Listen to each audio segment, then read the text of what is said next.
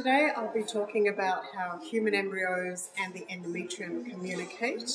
and this is really important for the early attachment of the embryo to the uterine lining, which is the initiating event of implantation. Now this is very difficult to study, in humans in particular, so I have set up models where I can study this, and then I found that human embryos communicate with the endometrium via non-coding RNA, and that they alter events that lead to implantation. So we have recently published this work, so it's quite exciting, it's very new, and hopefully it will help